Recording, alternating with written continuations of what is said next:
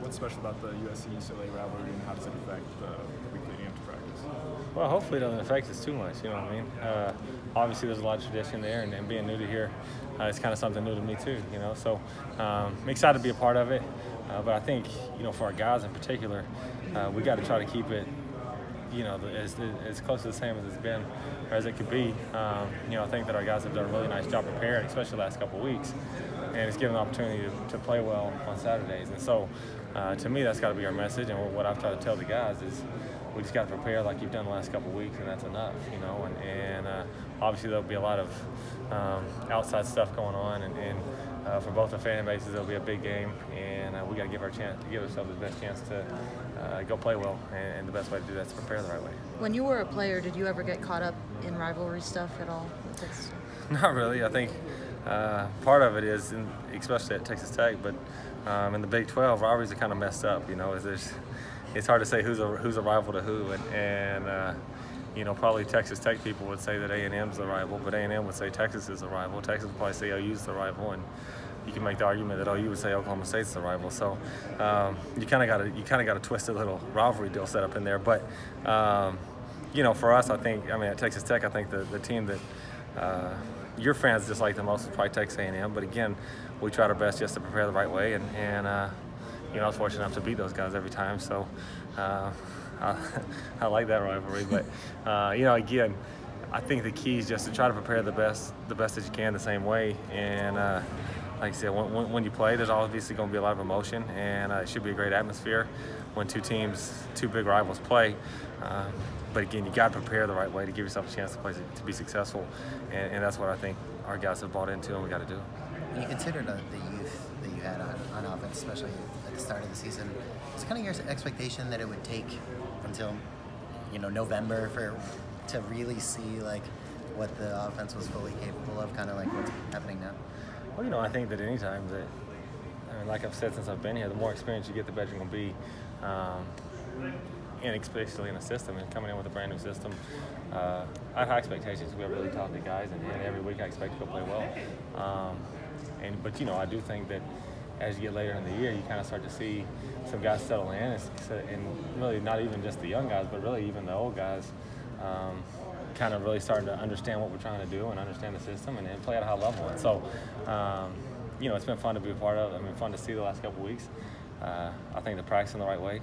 They're preparing the right way. And like I said, I think a lot of it's culture. And they've done a great job of not only buying into what we do schematically, but culturally too, and preparing the right way. But again, with a lot of youth and a lot of young guys, any college experience is going to help. But especially with a brand new system, I think that experience in the system improves every week, and so that's been the goal, is to improve every week, and I think they've done that, especially lately. They've really played at a high level, and so we got to keep that going. You've been kind of two different offenses this year, the more balanced one early on and then more pass heavy. Which one is more true to your style and what you kind of envisioned? I love to throw the ball, but I think that with the team we have, and really any time, I do like to run the football, and I think you got to run the football to win games. You know, I think that lately the heavier pass has probably been more due to personnel issues than necessarily what I'd like to do. But it's been fun, and like I said, when you can throw the football effectively, it makes it fun, and it gives a chance to do that. But you know, like I said, I think lately a lot of it's been, we just don't have a ton of depth at the running back position, and so you don't have a ton of guys to hand the ball to. So it kind of forces you to throw the football, but again, it has been fun, and I love to throw it, you know. But I love to win a lot more than I love to throw it. So whatever it takes to win, I'll do. And I do think you got to run the football to win. But they're doing a great job, like I said, with the personnel we have, with who we have here, with who we have healthy. We've had to throw the ball some, and you got to credit everyone, really. You know, I think the receivers have played at a high level. Keaton in the last couple of weeks has really played at a high level, and that puts a lot of stress on the offensive line. That's what I think a lot of people don't realize is throwing the football just with the skill guys. Yeah, you could do it all day, and I think you'd be really effective. But that just puts a lot of stress and a lot of pressure on that O-line to perform well. And they've answered the call, and so that's probably who it's harder on than anyone is the offensive line, because the defensive line gets the tee off on them a little bit, pin their ears back and rush. And they've protected really well. You know, last week we took quite a few shots, and that takes time to get off. And they gave Keaton the time to throw it, then the guys made the plays. So, like I said, I think a lot of it's just been due to who we have healthy. But the guys have done a great job doing whatever it takes. Has there been any learning process for you this year going from North Texas to USC and transferring over? I think always, just like a player, I think the more experience you get, the better you're going to get. But, you know, I think at the end of the day, football's football, you know, and so no matter what level you're at, I mean, at the college level, you're dealing with probably a little bit better athletes here, obviously, and especially, you know, those receivers right over there are pretty special guys. So that makes it fun, and you can do a few more things with them and get creative with them. But for the most part, if you look at what we did at North Texas and look at what we did here, it's really similar. And I think at the end of the day, it comes down to just doing the things right. And like I was talking about earlier, buying into the culture, buying into what we do, how we do it. And if you do that, you give yourself a chance to be really successful. And I think in this offense, like I've talked about since I've been here, the longer you're in it, the better you're going to be. But also, when you do things right, you can see it can be really, really effective. And you can put up a lot of great numbers and score a lot of points.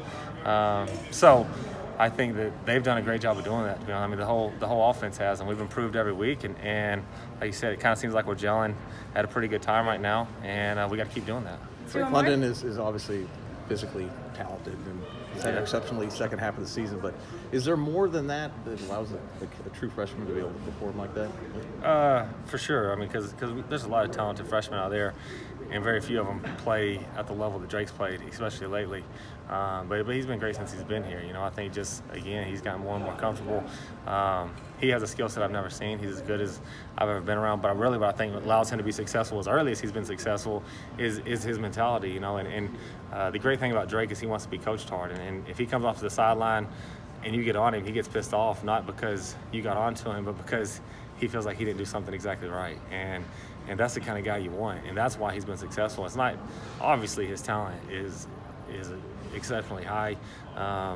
Again, I haven't been around one with his skill set, but his mindset what makes him better. And if you watch last week, you know, I think a lot of people saw, well, he had a lot of great plays and made a lot of great catches, and he did. But if you watch a couple of the blocks he has, that's probably been more impressive than, you know, for a basketball guy that, you know, a lot of times you think, oh, he's probably not a real physical guy or something. You know, when he's a freshman, he's young, and he wants to go put his face on him. And, you know, there's even times where he'll say, Coach, call that one play where I can go block that guy, you know, because that's just his mindset. And I think that's allowed him to be successful more than his talent. And obviously, his talent plays a huge role in it. But there's a lot of talented freshmen that don't play at his level because they don't have the same mindset and the same mentality that Drake has. And I think that separated him as a freshman, and it's going to continue to separate him the longer he plays. Thanks, Graham. Yep. Thank you.